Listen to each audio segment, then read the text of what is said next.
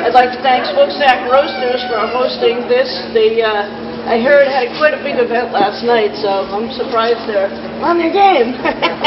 But I would also like to thank Public Access Channel for filming, and I believe someone from the Sentinel is supposed to be here. Hi, welcome. Since we are a business association, I have asked the candidates to please stick to the topic of their ideas on how to generate businesses in our community and how to retain them. We're trying to keep short, so I'm asking the candidates 5-10 minutes to speak. Then we want to open it up to questions. Kathy, I understand you have to leave early, so I'm going to have Kathy speak first, Dina second, Dan third, and with that, Kathy, I give the floor to you. Good morning. Thank you, Wendy. Thanks to the LBA board, too, for hosting this. I want to apologize for having to cut out a little early. I'm Kathy Clark, Republican candidate for the 37th District. I actually have the unique aspect that I also own a small business in town. I bought my business in December 2014. My business still exists today. It was retail for 2 years, and then I flipped it over to website-based, and it now provides flowers just website-based and community-based. I also have the unique aspect of being a realtor in town. I've rented many spaces at the Village. More recently, we have a new tenant going in, which I'm thrilled to say, another new business in town, an esthetician that's actually moving in right next to my office. I've also rented to some of the other businesses in the Village, such as Salon Bliss, Ignite Fitness, the Pilates Studio, and Serenovitz and Company. I also have rented 3 Lancaster Ave, which is now actually available for rent.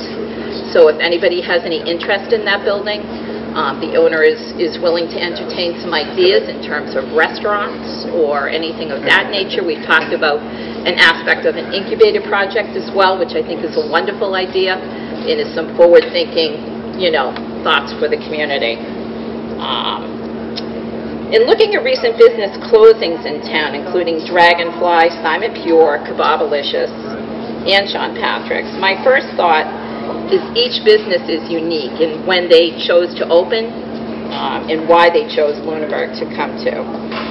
Lunenburg's in the midst of forming an economic business development committee, and I think that's really vital to all the committees, or all the towns, I should say. I think Acton actually does have an economic business committee right now, and I think it's important to look to some of the other towns that have been successful in promoting some of their businesses. I think it's important to look at some of the issues around that as well.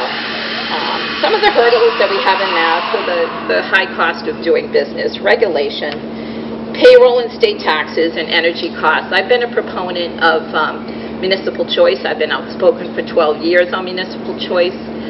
If I'm elected, I do plan on authoring legislation that will help bring us rate relief. And I think that bill will also help other communities such as Acton, such as Shirley, because National Grid is also an investor-owned utility. If anyone would like further detail of thoughts on small business, I welcome the opportunity to connect. My team and I are actually planning a small business crawl this Saturday through the 37th District. We are going to be posting it later on today on the Facebook page as well. Again, thank you, Wendy, Lauren, and the staff for letting me speak. Thank you, Kathy.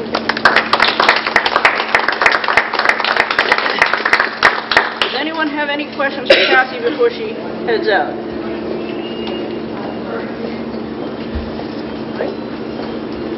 Then I give the floor to Dina, please.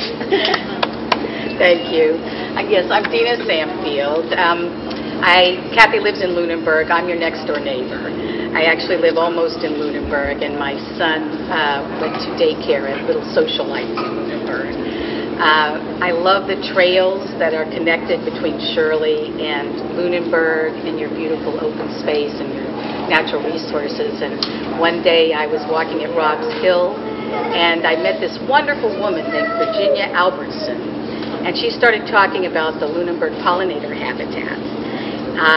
And my ears perked up, partly because my master's thesis was on native wildflowers, albeit in Texas, but also as the former committee chair of my Boy Scout Troop 7 at Shirley, and the parent of a prospective Eagle Scout, I thought, Eagle Project. So my son did an Eagle Project at the pollinator habitat. He planted some native ground covers and put in a butterfly puddler and a bench. And that's a wonderful resource there. He met with the Conservation Department with Ken Jones and Ginny.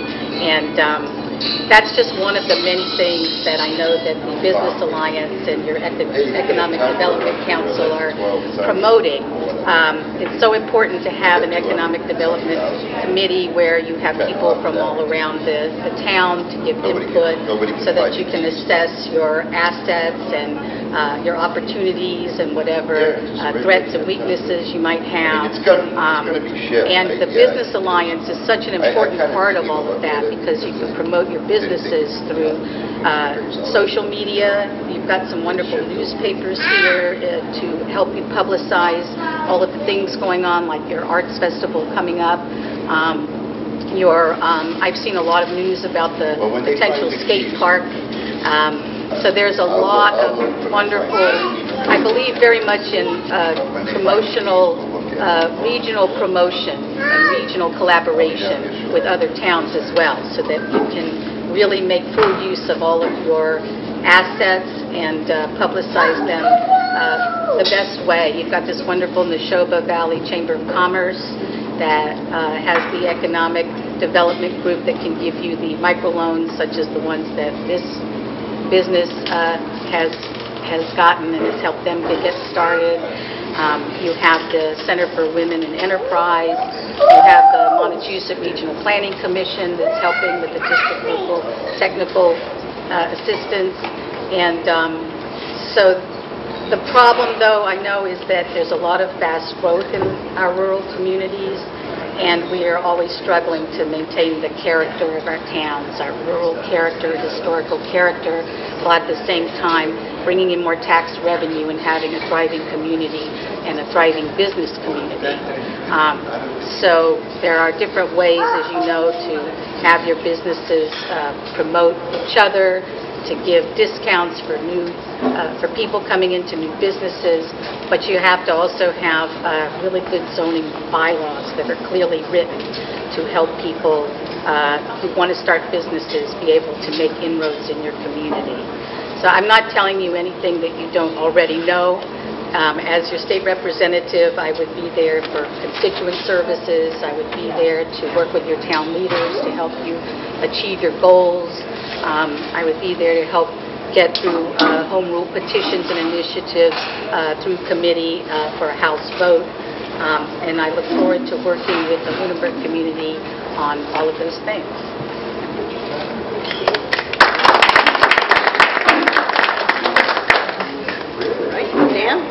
Thank you. Good morning, everyone. I am Dan Cena, and I moved from Brazil to Acton about when I was in junior high. My wife is a pharmacist. I have two children. My daughter, Juliana, she goes to Douglas in Acton, and I have a baby son who's 1. And I want to rephrase the question, how can my progressive legislative ideas help small business in rural areas? And that's one of the things that I want to address here today. For example, I think we need better infrastructure. I've been Senator Eldridge's district director for the past 6 years, and I have had the opportunity and the chance to work with the senator to get more funds to create or to basically restore the train station in Acton. So we have a new train station there. Also, we added more parking. I think that's very important. We have to consider parking as one of the very, people want to be able to park when they go take the train. Another program that we initiated that I want to bring into Lunenburg is the shuttle program, the Town Connect. They have the CAT, and they have another name there. I just want to make sure I have the right name, but it's the Crosstown Connect. So that way, individuals can then take the shuttle to wherever they need. For example, small business here, if you reverse commuters, for example, they're coming from Boston to work here. If they arrive in Shirley at the train station and they have no ways to get to their employer or their business, we need to change that. We need to make sure we're addressing that issue. Also want to make sure we talk about healthcare, how passing Medicare for all will be beneficial for business. Because I have also worked with small business, connecting them to the Health Connector. Because small business, they want to provide health insurance to their employees, but they need assistance. And I have had the chance at the senator's office to be able to connect a small business to the Health Connector, for example, to find what is the best health care that I can get to my employees in terms of cost and benefit for both the employee and the employer. So I think that's very important to keep in mind. Another point that I want to address here is climate change. We don't know what's going to be the future with global warming and droughts, for example. We have had 2 or 3 years ago, we have a massive problem with water, at least in Acton and other towns for sure. And there's a lot of farms here in Lunenburg. We want to make sure that the animals are safe. Sometimes heat wave is an issue. We want to make sure that the police, the fire department, and the town staff are prepared to deal with climate change. And I want Lunenburg to be a climate change resilient community. So we talked about Medicare, in terms of health care. Talked about transportation infrastructure, that we need more infrastructure here in town. Climate change is another one. And the fourth point that I want to address is passing the millionaire's tax. Because if you think about it, if we pass the millionaire's tax, we can then use that money to help small business. And how by doing so, using that money for transportation, for example.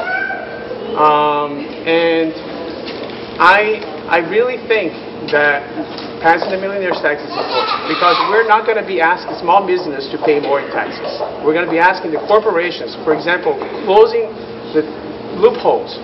We ought to close that. Fidelity, for example. How much taxes do they pay? Amazon. I mean, don't we think that big corporations should be paying their fair share so Lunenburg doesn't have to? I mean, we have to think about this issue in a bigger sense. And I ask that you do. I'll be glad to answer any questions that you may have. If elected, I also want to work with there's a bills jobs that we want to make sure that we're addressing micro-lending, like Dina mentioned. It's very important for small business. And I met with Chris and Roy from the Mass Chamber of Commerce here in North, I always forget the name, but the Mass Chamber. And they have this program to help small business. We want to increase that ability. We want to increase. I certainly do. And they have another program that it's very important that I want to make sure that I mention to you here. It's the Mass Growth Capital Corporation that also helps small business. So with that, I am Dan Cena. I'm your candidate for state representative. I ask for your vote. I ask for your support. And again, I will be helping small business. I will make sure that their voices and their needs are heard as well in the Commonwealth. So I thank you with that.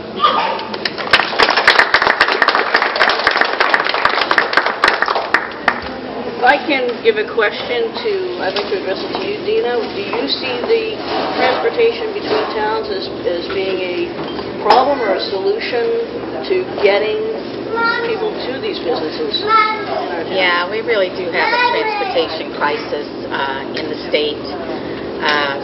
There are a lot of things that we need to do. We have the transportation bill coming up, but we also, which will be a short-term fix for modernization and also for some regional transportation. But I agree that we need to have more long-term annual revenue, and I have some ideas about how we can get revenue for that. But the Acton is a model for the crosstown bus system, and we really do need to worked very hard to improve the roads in the towns, to be able to connect the towns. Right now, if people cannot drive, if people are elderly, it's very difficult for them to get around. There's a lot of regional transportation authorities that information that can help us work together to solve in public-private partnerships like they have in Acton, where you have a regular bus system where you don't have to call ahead like with the MART, so that you have to make an appointment to get your transportation. We need to, of course, widen Route 2, but we really need more trains and faster trains on the Fitchburg line so that people are not suffering trying to get to work. Unfortunately, a lot of people in Lunenburg happen to work in Leominster and Fitchburg and only have maybe a half-hour commute. But if you need to get into Boston, it is a nightmare. It's really a tragedy, and we also need to have that north-south link in Boston to help us. But I absolutely believe there are a lot of ways that we need to work on transportation so that people can get to work and that people can get to businesses. We've got I-90, we have 2A, we have Route 2 right here, but there's a lot of problems with people being able to get around in our little rural towns. Does anyone else have any questions? Sure. I'm a small business owner here in the center of Lunenburg, and I'm sorry Kathy Clark had to leave because she's from here and she knows what's happening in Lunenburg. I'd like to hear from both of you about very parochially your Lunenburg specific goals or things that you can do to help our business community here in Lunenburg. It's a very good question. I've been door knocking here in Lunenburg. I've been talking to residents here and listening to their concerns. And I want to bring that model from Acton here because it's going to vitalize downtown, it's going to vitalize small business, it's going to bring more people to Lunenburg. And I think that's something we can accomplish. I have done it in the past, and I will make sure that we're funding it. We'll make sure Lunenburg is getting their fair share. So I certainly would love to sit down with you maybe to discuss the further ways to help your small business grow, and that's a great question.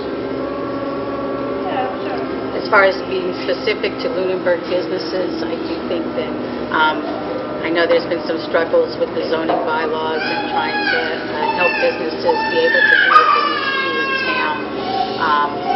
As a state representative, obviously I'm not going to be writing your bylaws, but I would be trying to help you get through things in the House so that they can be voted out of committee. But it's important to be able to publicize your businesses through all of these different networks, through the websites, to have your economic development plan right there on your website. I know you have your brochure for your recreation areas, which is very nice on there. That's really important. I think that those are, publicizing them and working with the Neshoba Valley Chamber of Commerce and the Small Business Administration, Massachusetts area, Small Business Administration to help small businesses write their business plans. A lot of small businesses fail because they haven't thought through their plans. And they can also get funding through the Development Corporation there. We have to do whatever we can to help small businesses succeed, and we have the resources in our area, thankfully, to help small businesses. But we also have a problem in Lunenburg where, most of the taxes are coming from property taxes from homeowners because home ownership, the housing situation is really growing fast. And we have some commercial and industrial areas, but I'm not sure exactly how we targeted the commercial and industrial areas for the new businesses. But you've got a really great gravel area. You've got a lot of nice businesses in town, but you'll need to be able to attract more by working with them through your Chamber of Commerce and the other organizations that can help them get started. may mention one thing. About solar panels, I think it's very important that we should keep that in mind as we move forward, because if we are investing, or I want to make sure that small business and homeowners are having that tool that they need, or their incentives, so they can put sun arrays on their roof. I think that's very important. It's going to minimize your electricity bill, or maybe not have one at all. So I want to make sure we're addressing climate change on a way of promoting clean energy, such as solar and wind. I think it's beneficial, and I don't know if that's something that this would allow, but also making sure that new future buildings are designed in a way that it can hold solar panels, because I know that's an issue across the area. So that's another way that we can look at promoting more savings. I'm sorry. I was wondering if I could ask a question. Is that okay? Sure. Because I really came more to learn about what you see as the problems with attracting businesses to Lunenburg. And I just wondered if you had things you wanted to Sure. Yeah. Oh, I have a question for you. It's Well, I'd like to, can we just stay on that I topic? wanted to follow I think up you had on something a question direct. on what he was talking about earlier, and it feeds into what Dina said. So you talked about the solar panels, and we also were talking about trying to generate income for the towns to have programs or things that benefit the citizens, like the transportation. I got solar panels on my house. It didn't seem to make that much difference because the rate setting commission allowed the suppliers and national bridges to jack up the other fees that I pay. We also have a ton of huge solar farms, one on my street, one at the end on either end of my street, and in many other places in Charlotte. Can you, either of you guys, speak about the benefit to the town from all these solar farms that are going in? Are we getting revenue from those folks that own those? How does that benefit us, since you brought up the solar panels? Well, it depends. I mean, we had in Shirley, we had a bit of an issue with the big solar farm that went up on Patterson Road, because a lot of people in town didn't realize that we had voted, or I don't know that if we did vote for these giant solar farms. They cut down acres and acres of trees right by our wells to put up solar, and I'm all for solar, but the best carbon sinks are trees. And so I was a little unhappy about that. But I know that they do pay the town some revenue, but in some of these solar farms, the actual electricity doesn't actually go to the town.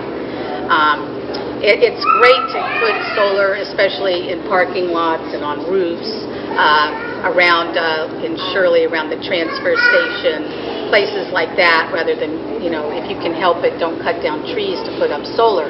But one of the problems is that there are hundreds of these solar companies that have come across the state, and they start putting in solar before you have your zoning bylaws in place, your solar zoning bylaws, which is what happened in Shirley. It happens in other states too. Now we have a solar zoning bylaw in place. So I am really all for solar, and it can definitely benefit a town.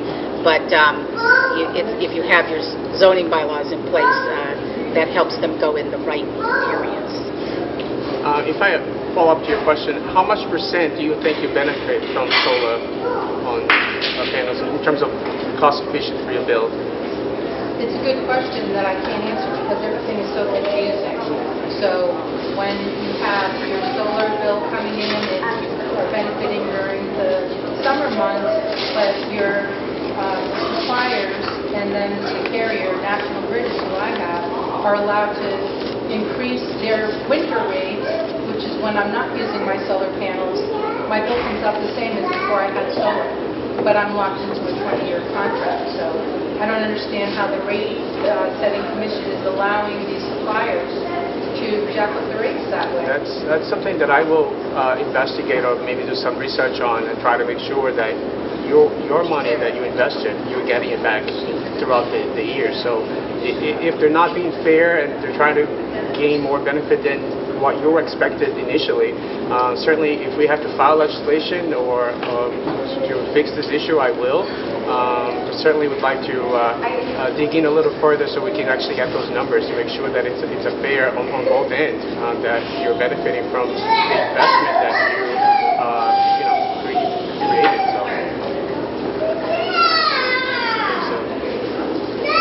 Jerry was next, if I could. Jerry. Hi, how you doing? I'm also a business owner in town. And I'm not sure what the state legislator can do with what I'm going to say other than maybe try to guide the town leaders a little bit. But it seems like in Lunenburg especially, there's this fear of growth and fear of expansion. And I think that's indicative of a lot of small towns, that they're afraid of exploding growth too fast. And what I've observed is a lot of housing development going on that is freaking everyone out in town. And they say that actually doesn't bring revenue into town, it actually costs the town because of the school systems, the police, the fire, all the costs that are involved with having more people in town. And that may be true, I'm not arguing that. But the revenue they bring in taxes isn't enough to offset the people that are in town. That's what I hear a lot. Folks in town. Yet at the same time, the town itself isn't doing really anything to help attract business to town, a source of revenue that can offset the cost of these people coming in. So yes, they're putting together an economic development committee, which is great because it's long overdue. It's sorely needed. I'm just hoping they can actually get it together because they've been working on it for a while. But the things that they could do would be to figure out things like utility service around town to the areas that don't have it, that can attract the business to come in and set up shop there. Businesses are always looking at their input costs in business in town. And so if you look at Lunenburg and Fitchburg and Townsend and Shirley, businesses are going to shy away from coming there for a lot of reasons. Lack of public utilities, lack of transportation, utilities first and foremost. Because their costs are going to be astronomical to run a business. And it's even harder for a small business to deal with all that. So I don't know what can be done at the state level to help the town maybe seek the state's help to try to remedy some of these problems of public utilities, because the fear in town is if you put public utilities in, it's just going to make more houses come in, more development come in. But if they can redistrict and rezone some areas commercial so that housing developments won't go in, but you can attract a business to come in and provide revenue into town without there being a resident. And perhaps they could make some money in the town for the town. I mean, you mentioned a very critical issue, which is transportation. I think once you initiate to have that, I think you can attract more people in your town and kind of vitalize downtown. The state can do a lot of things. For example, with utility companies, I think business and residents ought to have an option. I say if they're not happy with Comcast, they can go to Fios or with Xfinity, and vice versa with their electricity bills. I think option is good. Right now we have a monopoly that it's something I would like to address. My understanding is that Unitil owns everything. I know. That's why I want to. So how do you break them up? They're a company in and of themselves. How do you just tell them to no longer? Right. I mean, that's something we need to address. That you can't just have one option. I would like to see at least two businesses, and that individuals and business being able to choose who they want to do business with. Because if they're not happy with Unitil for whatever reason, that they can go then to a different carrier. I think that's important, but it just gives consumers more options and business more options. That's one scenario that I'd like to address. For example, I can only have Comcast in my house. I can't have Fios, and so I want to be able to have consumer options on that, and I think business wants to have that too. Vitalizing transportation, I think, is key here. To address what you just asked, it's a very good question, and I think transportation is very important. We lack transportation here, and we need to improve it. I know small towns have fear of becoming a big city in the future, so so I think there's a balance, and we have to the town needs to figure that out, what that balance is.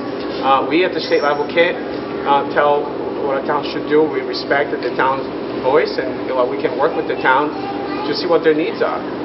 And I certainly will make sure that funding are getting allocated to this area.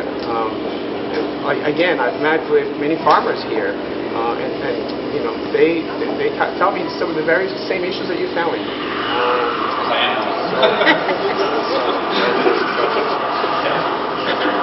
Yeah, we have in Shirley an aggregation with utilities with a different service from National Grid, which is what we have in Shirley. I know in Acton they have a contract with Dynergy to try to have lower cost utilities, even though you have National Grid there. So there are ways to lower your electricity costs, even though you're beholden to your utility company. I know Kathy is very strong in municipal choice. I support municipal choice as well. It may not be very practical because it would be very expensive for a town to start their own utility company, but I think they should have the right to do that. Yeah, I agree with Dan that we really need to have better funding annually for transportation and for education, so that we're not always looking to the taxpayers to constantly fund our transportation. There are a lot of ways that we can use progressive taxation to fund annually education and transportation that I'm not going to bore you with the details unless you want to know. But it is a big issue. And as far as the commercial and industrial areas here, I know, for example, in Acton, these small towns keep trying to catch up with all the growth and say, whoa, slow it down. And when they set aside certain commercial and industrial areas, then they found that builders could come in and still build housing in those areas. So then you've got to change your bylaws again, to keep those people from building there. It's not easy to manage a small town. I'm actually from North Carolina originally, where we had county-wide services, regional services. And then I moved to Massachusetts and found that every little town has their own fire, their own police, their own dispatch, and so on. And the town is not able to fund all of those services. So then the town starts fighting itself, well, we can't fund the schools because we need to fund this. And when I moved to Shirley, they were taking all of this money out of the schools. And I was like, well, I'm either going to have to choice my child out of the school district because like everyone else, which takes revenue out of the town, or I'm going to stay and fight to improve the schools. And fortunately, you have a good school system here in Lunenburg. We worked very hard in Shirley well, what happened was at the town meeting where I first discovered they were taking all this money out of the schools and they were going to cut the school buses in half, I vowed to start a Safe Routes to School program. So I started that, and that one is a free infrastructure assessment near our schools. And then we found that the state was giving money for regionalization for school districts. So I was working very hard to get regionalization of our school districts, and we became the first region in a decade in 2011.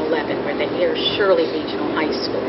And now my son is a senior at Air Shirley Regional High School, a high school that didn't exist when I first moved to town. Shirley didn't have a high school when I moved to town. So that's a long way of saying that regionalizing services is very useful. I know, for example, with your sewer, you're using Fitchburg and Leominster. You're already regionalizing services. And I'm all for promoting regional solutions to some of these things. It does not really answer your question, however, but that's part of the solution to being able to fund a lot of the things that small towns simply can't afford. But I wanted to go back to that question, if I might, of what you see as a way to attract and keep businesses in Lunenburg. You were going to say something about that. One problem I perceive, because not only am I a small business owner here in town, but part of my business is helping other businesses try to get going. And one of the things that is an obstacle is, and I'm going to sound a little Republican here, regulation.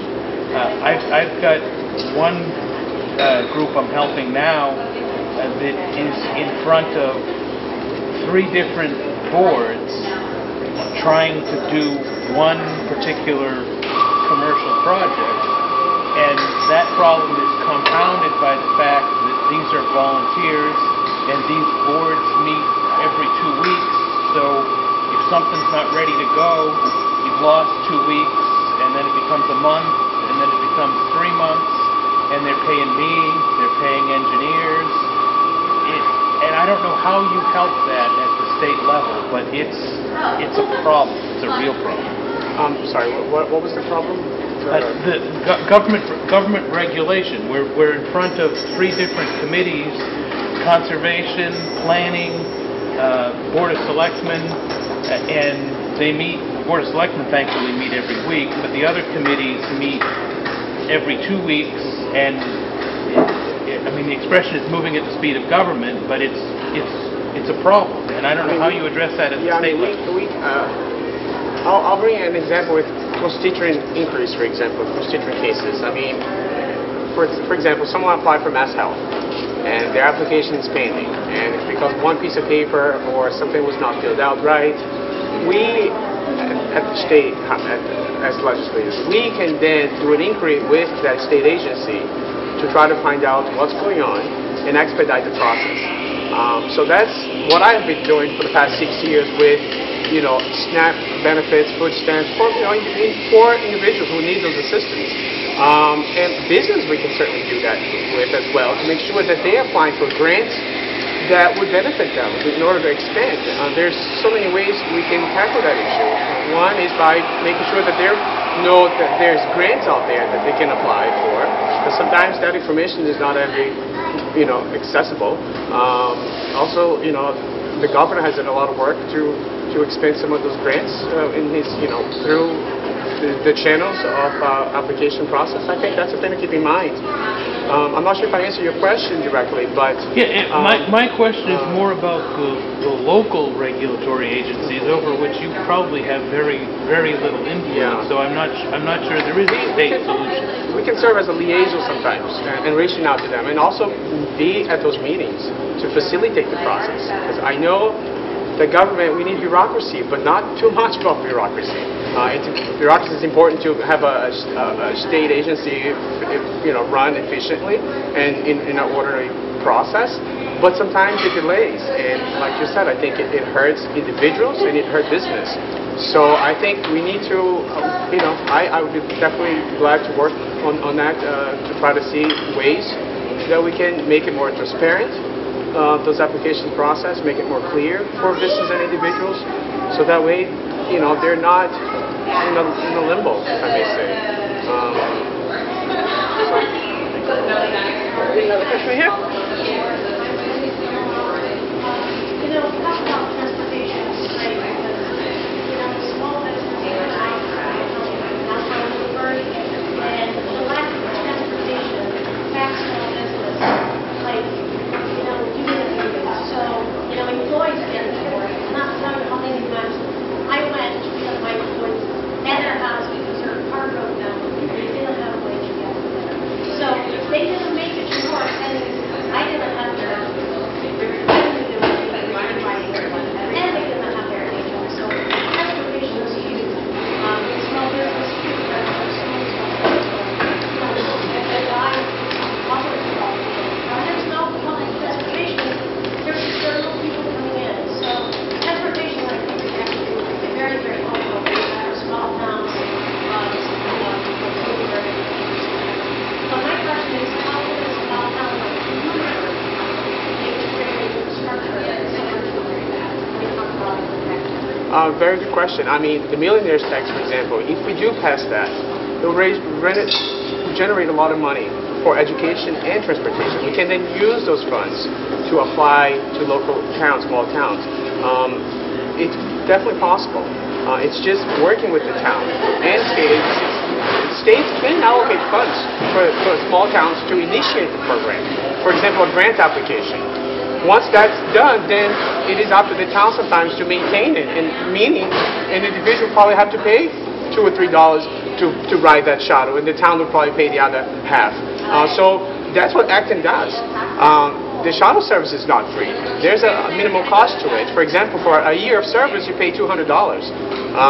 Or a one-day ride is just $1, and if you do with parking, it's $3. So I think, making the individual pay an amount, and also the town, with the assistance from the state, to at least initiate the program, that's what Acton did, and that's what Acton does, and I think we can do it here.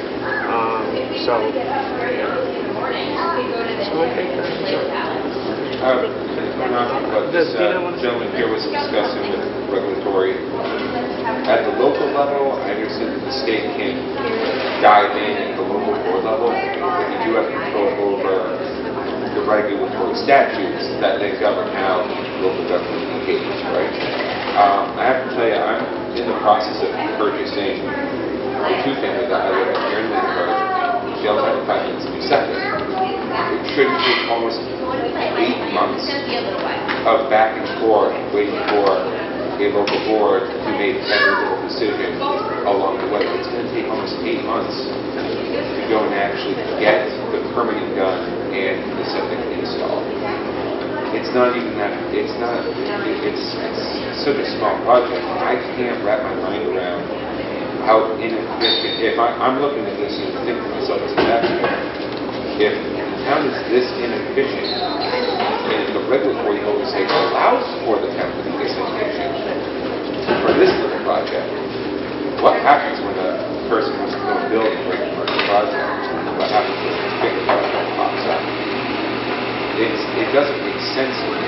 So I would encourage you, if you have control of the regulatory statute or the ability to reg requirements that, hey, time's ticking, towns have to act, and they have to act fast. I think that might be necessary, because that slowness in a small town compared to bigger towns and cities that have a faster process is just, this is killing me. My landlords are divorcing and having to get rid of the property. This is ridiculous. Was this dealing with the Board of Health that was the problem? It's been Board of Health, and I forget who else the engineering company that is doing the site work and the planning. I know we had a similar issue in Shirley. That's part of the, a lot of these small towns, we're not on town sewer and water, most of us, and that is a big issue of having the person from, the Board of Health, who may serve a lot of different communities, be able to come out.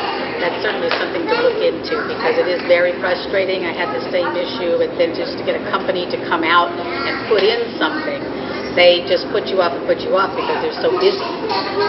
It's really hard to schedule.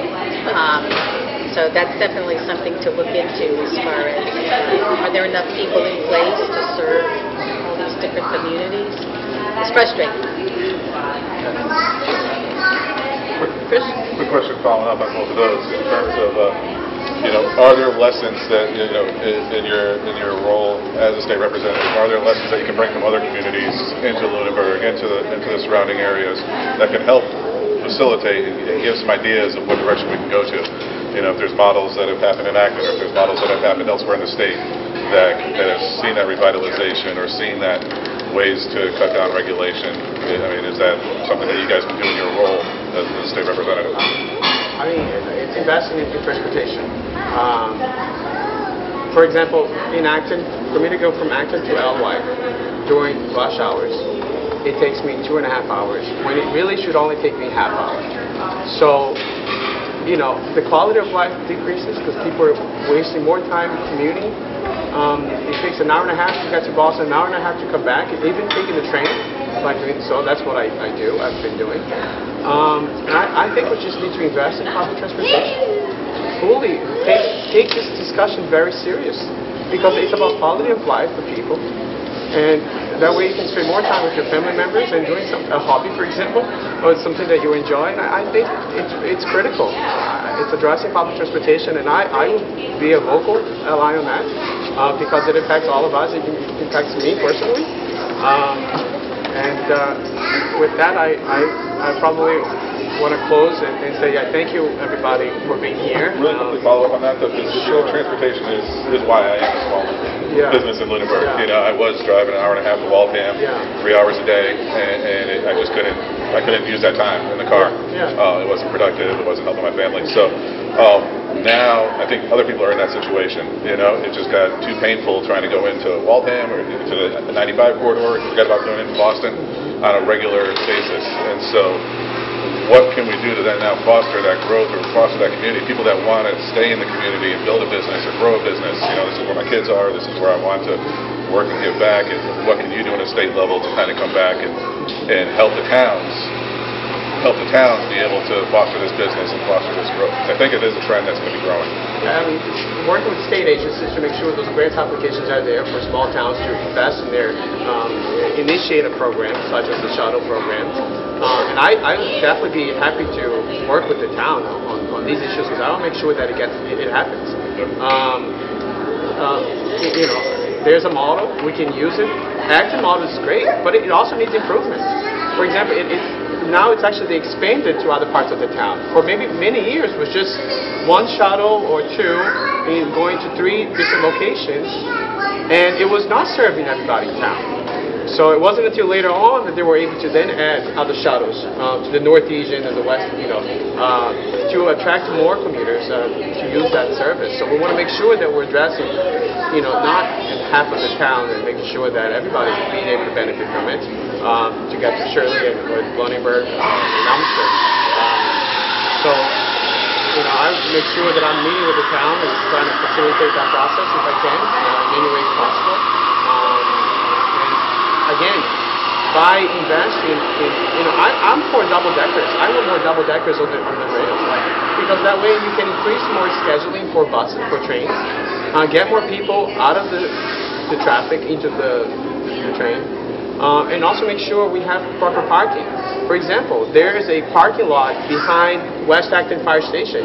They use that parking lot because there's 50 parking spaces to put that shuttle program. So maybe looking at areas in town where there's a big parking spot that we can then use, you know, of course with permission with the town and working with local officials to make sure that that's a reality. I want to see buses going from here to Alewife Station, for example. I mean, at least in Acton, that's an idea I've gotten from constituents by meeting with them. So it's an issue we have, but we need to address it. And I think if we make it a priority, we can make it happen. Yeah, in Acton, they have the Regional Transit Authority work to help with that shuttle system.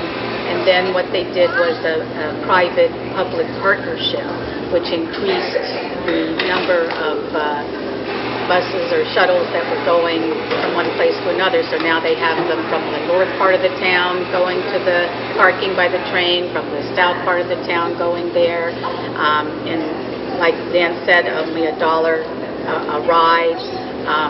And we could do something similar out here. As far as funding transportation, I feel like we should be looking at the total effective business tax rate, which for Massachusetts is below the national average, which could bring in like $4 million more a year.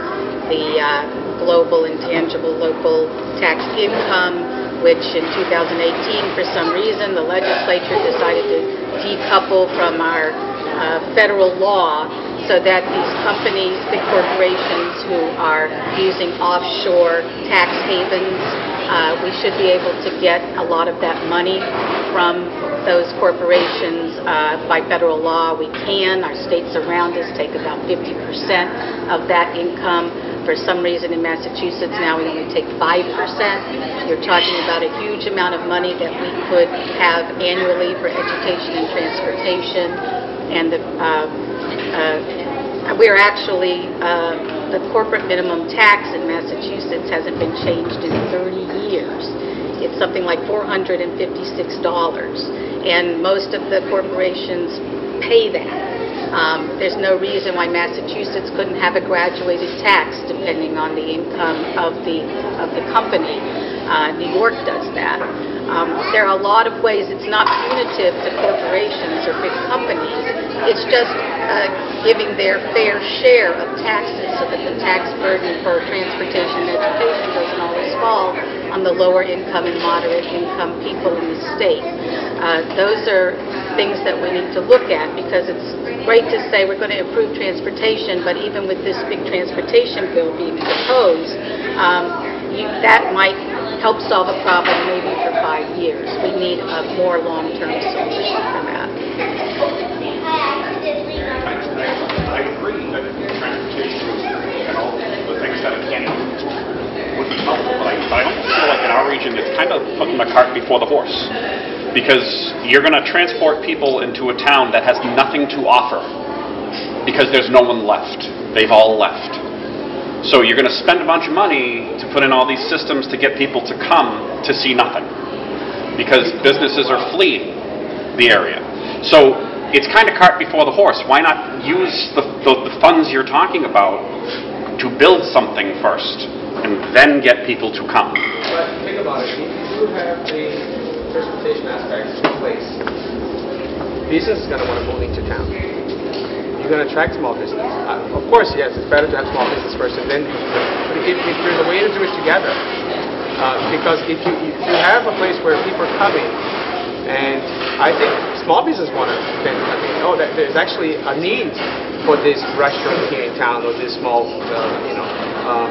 manufacturer that workers can get to there. But it's closing the corporate tax loophole, like I mentioned in my first statement, like Fidelity, Amazon, for example, using those funds to then restore the lack of transportation that we have here. And I understand what your point is, and we need to make sure that the need is there, and I think there is a need, but we need to certainly vitalize downtown so that way there's more business coming to town.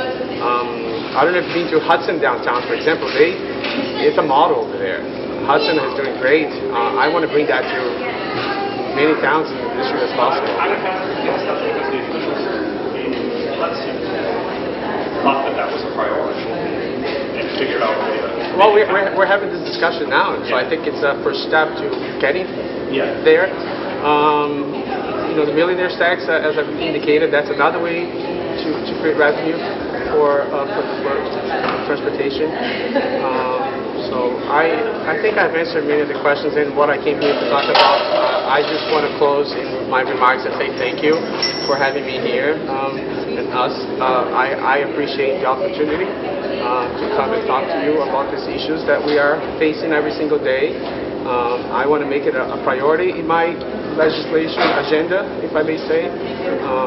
I'm, talking about climate change, transportation, Medicare for all, and a variety of other issues that we can affect. We can certainly we can play a big role to make sure these are happening. And I will not ignore the town. I will make sure that we're working in partnership with the town to make sure this happens. And you can call me, I will listen to you, and we can sit down and we can discuss ways to make it happen. I want to help Lunenburg, I want to help Shirley, I want to help my community. I live here, and I want to make sure that we're doing what we can to address all your concerns. I think it's very important. I want to just thank you. Thank you. Dina, any closing remarks?